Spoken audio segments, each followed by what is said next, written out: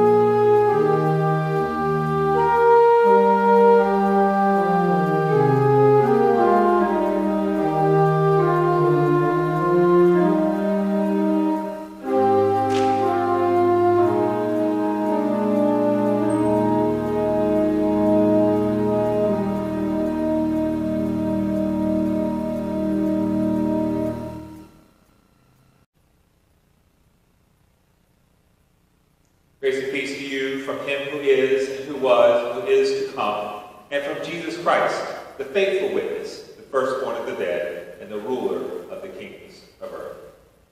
The Lord be with you. Let us pray. Almighty and everlasting God, in whom we live and move and have yourself, so that our hearts are restless until they find rest in you. Grant to us such piety of heart and strength of purpose, that no selfish passion may hinder us from knowing your will, and no weakness from doing it. In your light, may we see life clearly, and in your service find perfect freedom. Through Jesus Christ our Lord. Amen. Let us unite our voices in song as we sing together our opening hymn.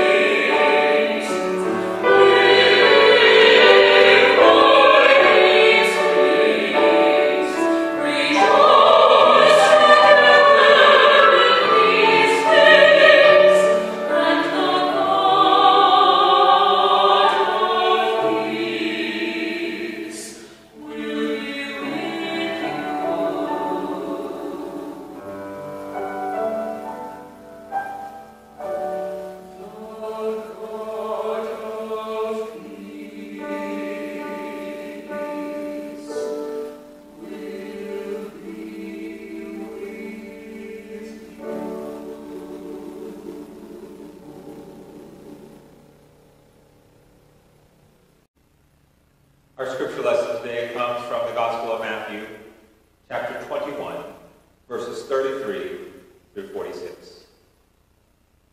Listen to another parable. There was a landowner who planted a vineyard, put a fence around it, dug a wine press in it, and built a watchtower. Then he leased it to tenants and went to another country. When the harvest time had come, he sent his slaves to the tenants to collect his produce. But the tenants seized his slaves, beat one, killed another, and stoned another. Again, he sent other slaves, more than the first, and they treated them in the same way.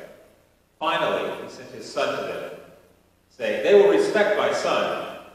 But when the tenants saw the son, they said to themselves, "This is the heir. Come, let us kill him and get his inheritance." So they seized him, threw him out of the vineyard, and killed him.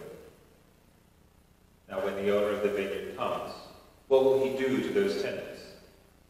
They said to him, "He will put those wretches to a miserable death, and lease the vineyard to other tenants, who will give him the produce at the harvest time." Jesus said to them, "Have you never read in the Scriptures, the stone that the builders rejected has become the cornerstone? This was the Lord's doing, and it is amazing in our eyes. Therefore I tell you, the kingdom of God will be taken away from you and given to a people that produce the fruit of the kingdom. The one who falls on this stone will be broken to pieces, and it will crush anyone on whom it falls." When the chief priests and the Pharisees heard this parable, they realized that he was speaking about them. They wanted to arrest him, but they feared the crowds because they regarded him as a prophet. The word of God for the people of God. Thanks be to God.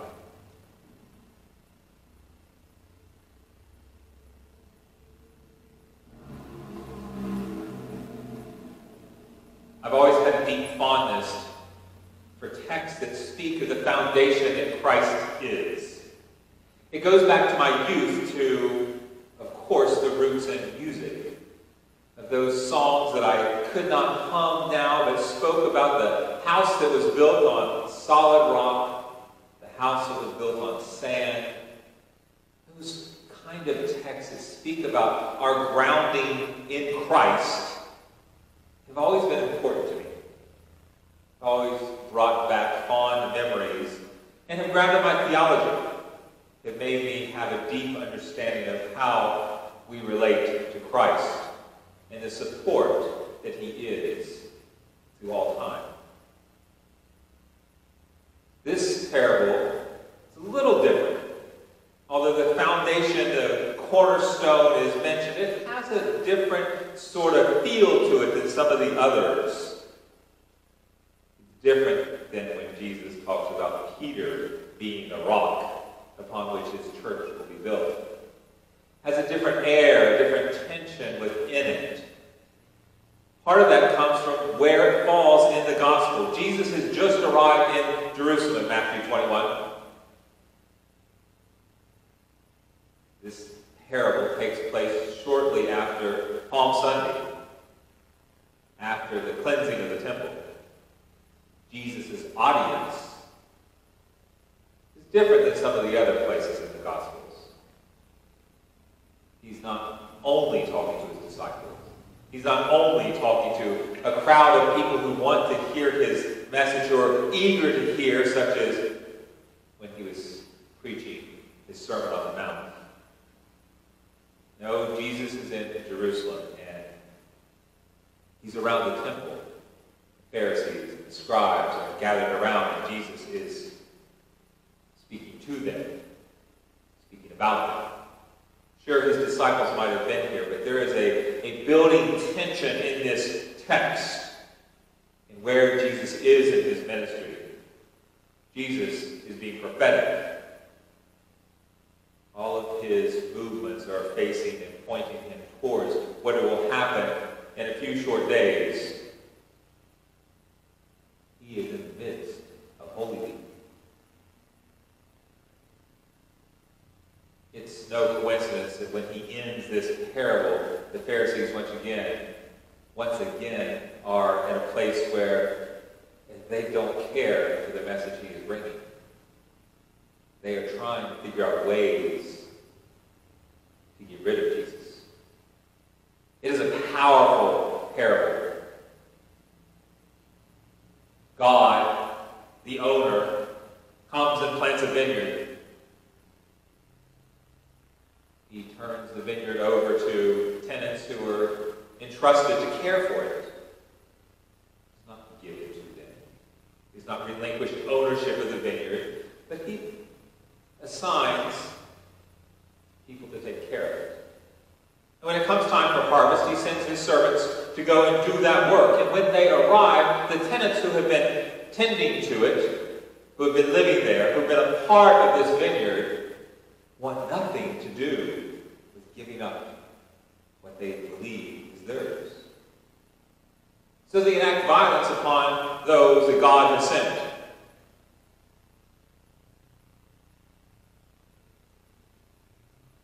More workers arrive. More servants sent to harvest the fruit, to bring home the goods that the vineyard has grown. The cycle repeats. Violence is enacted upon those who come to do God's work. Eventually, the Son is sent. Not only is the violence enacted once again upon the Son, but there is even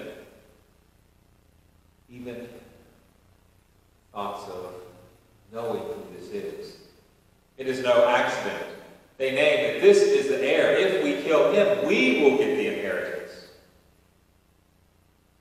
The Son is killed as well. It is no coincidence that the Pharisees pieced this together. No coincidence that they understand who Jesus is talking about. This parable does not need to be explained to the Pharisees and the high priests and those who are attending to Jesus at this time.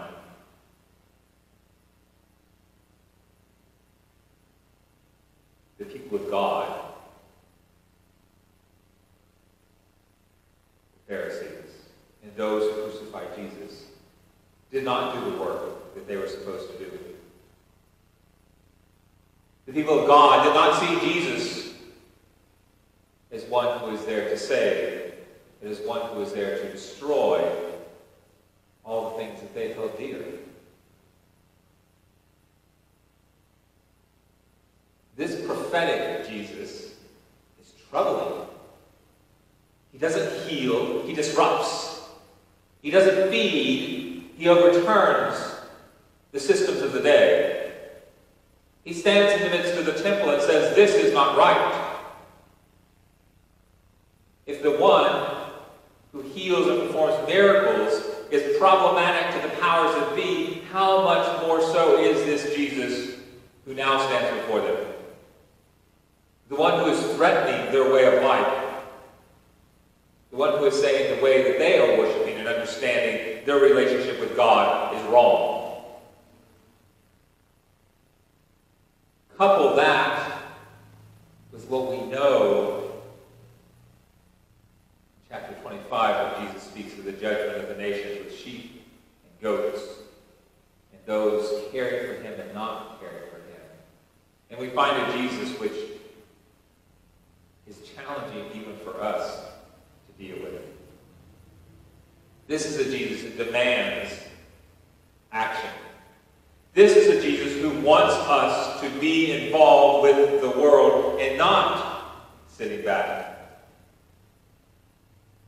This is a Jesus who's not interested in feeding us, but interested in us feeding others.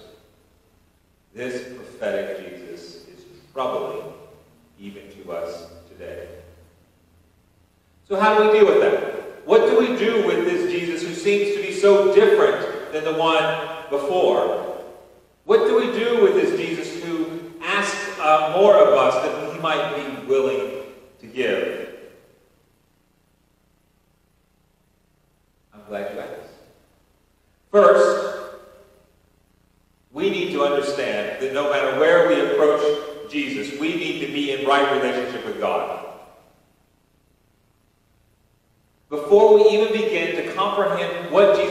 requires of us, we need to understand the necessity of Jesus in our life. We need to understand, for us to be in right relationship with God, we need to have a relationship with Jesus Christ. There is a personal aspect to our relationship with God that is necessary for us to even begin to answer the questions of why this prophetic Jesus in Matthew 21 challenges us so. So first, we need to make sure that our personal piety, if you want to speak of John Wesley, that our personal piety is working right. We need to know that Jesus Christ died for our sins and that we have been forgiven. But once you move past this, our second step is we need to make sure that we do the work that Jesus does. Matthew preaches this over and over again, from the Sermon on the Mount to the last moments in chapter 25 when he talks about feeding the hungry, clothing the naked, visiting the prisoner, caring for the sick. This work that Jesus does throughout his ministry is the work that we are called to do. That what Jesus does in the Gospels is the imperative for what focuses our ministry here and now. That includes the work that Jesus does in this passage. Of standing up to injustice, of taking stands that are unpopular, of being able to speak truth to power. That work is included as well. Number three, that we need to understand that our foundation resides in the church. When we delve into Pauline theology, we see that the body of Christ is reformed in the church. That our foundation for ministry resides in places such as Otterbein, and that we need to move past the challenges that brings to the table. We need to move past the challenges of virtual worship, that we need to move past the challenges of denominational polity. We need to move past the challenges of apathy to the work of the church. That we need to understand that our foundation for all of our ministry resides in the church first and foremost, and then it blossoms out from there.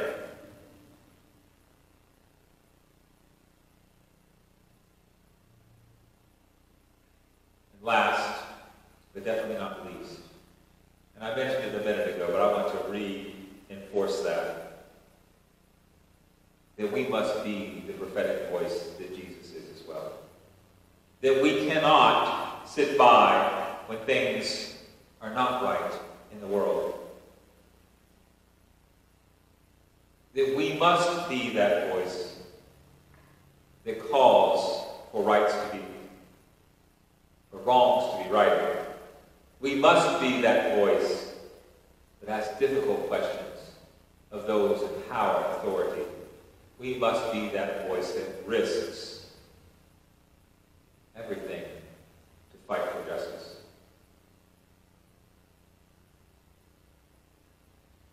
Christ's response to the Pharisees is quoting a psalm. It says, "This is the cornerstone that was rejected by the builders."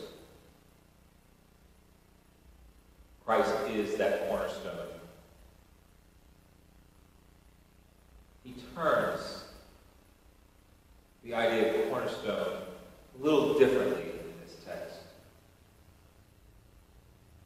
He says, "This is the cornerstone that you will break upon if you fall. This is the cornerstone that will crush you if it falls upon you." It reminds us that our relationship with Christ is not one that we can have from afar. It's not one that we can distance ourselves from, but it is one that we must be firmly grounded upon. That when your feet are firmly planted upon the rock that is Christ, you will not be crushed. It will not break you when you fall. That it must be grounded in the essence of who Christ was and continues to be. We must build our foundation upon Christ. It cannot be someone we encounter occasionally from a distance, but we must be rooted in Christ Jesus.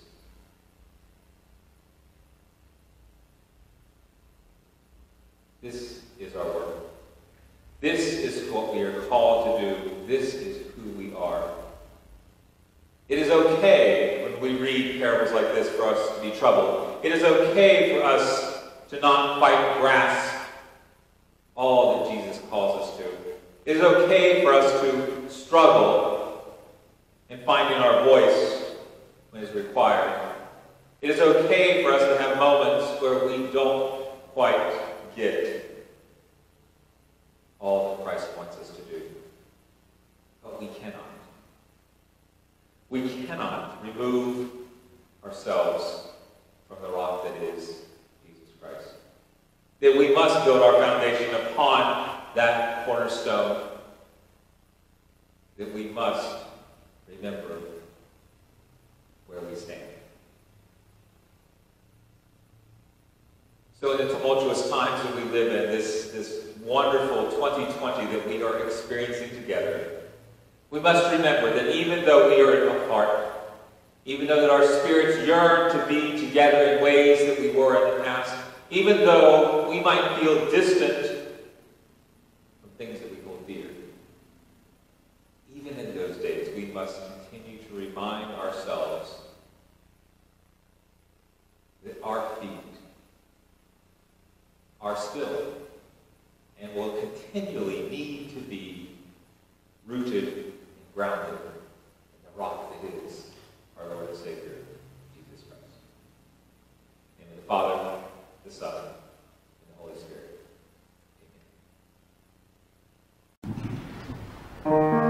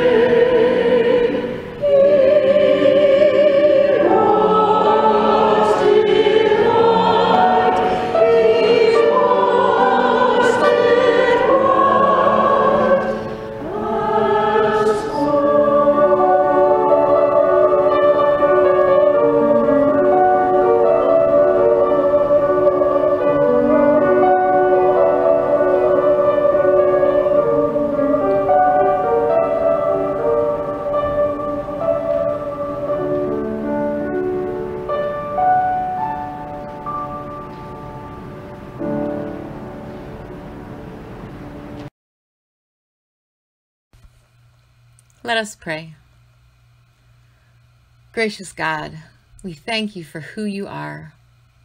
We bless your name this day. We give you all of our adoration, all of our praise, all of our attention. We honor you and you alone, Lord God, for you are worthy.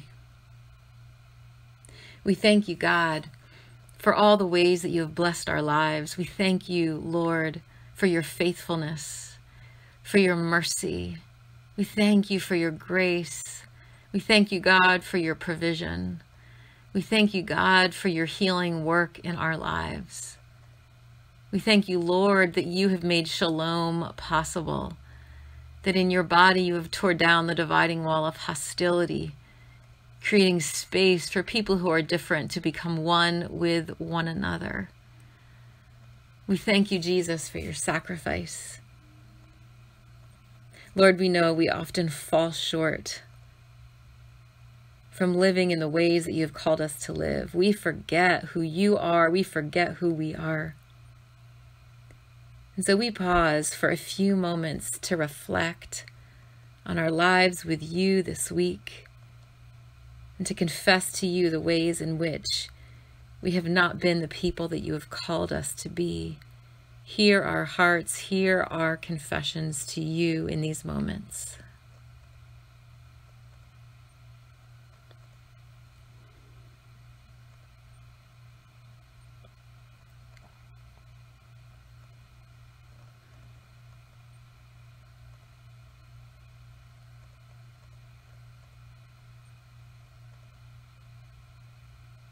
God, we thank you for moments like this to pause, to reflect, to consider our ways in the light of your love. And we thank you that in you is forgiveness of sins. In you we can exchange our unrighteous deeds, our unrighteous acts for your righteousness. We thank you, Lord, that because of the blood of Jesus Christ, we have been declared righteous, that we are the righteousness of Christ, that we are in right standing with God the Father. We thank you for our position as sons and daughters of the King. We remember who we are and all that that means in these moments, that we are blessed, that we are highly favored, that we are loved, that we are forgiven, that we are free. We align ourselves with the truth about who you say that we are. And we thank you, God. We thank you for making us who we are today. We thank you for the relationship that we have with you.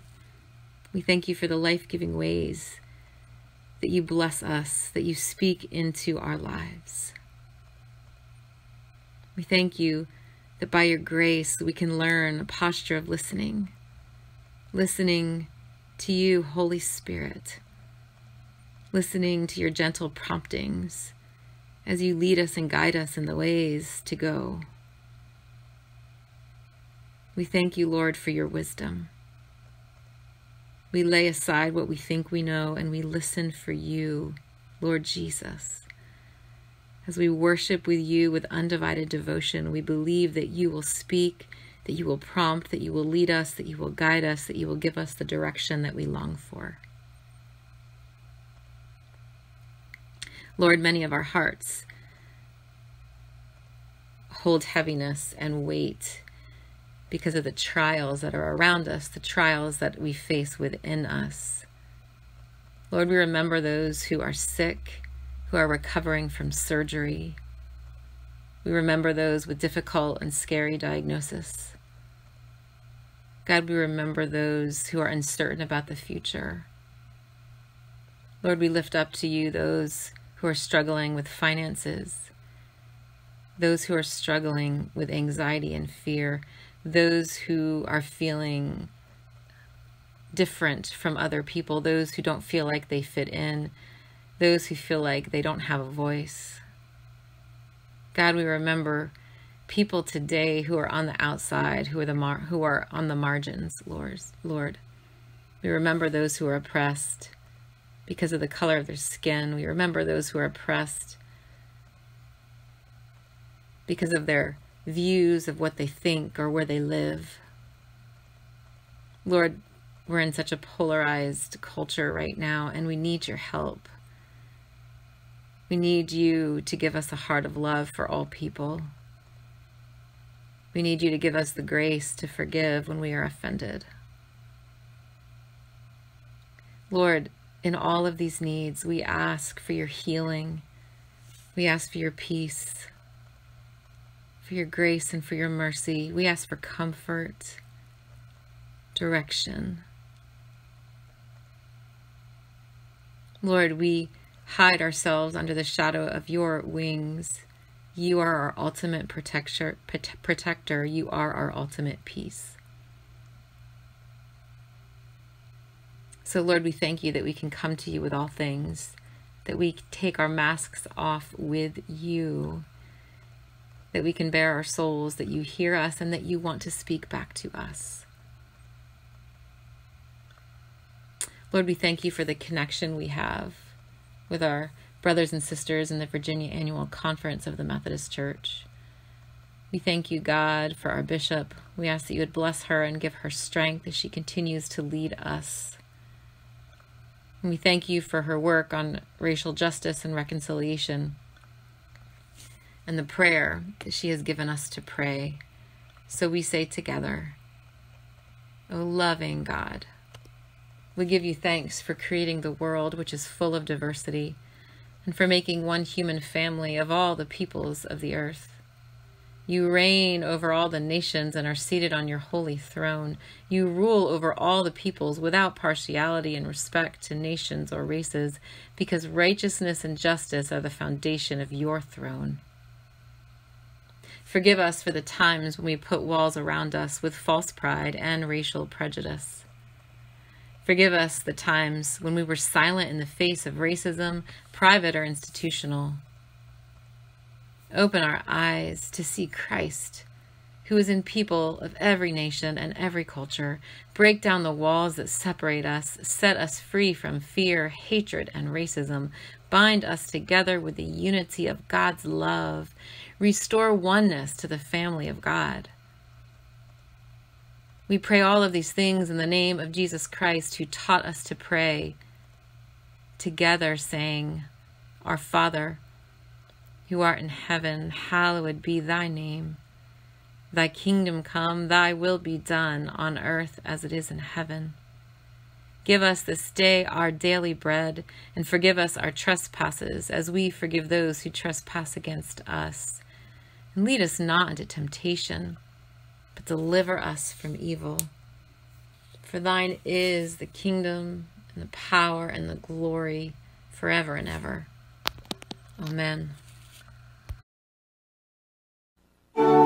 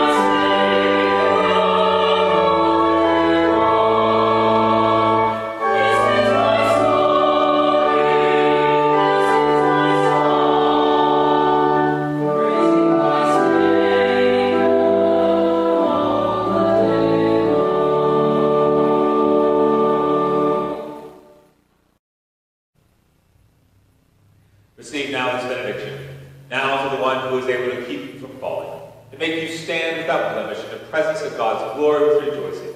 To the only God our Savior, through Jesus Christ our Lord, be glory, majesty, power, and authority for all time.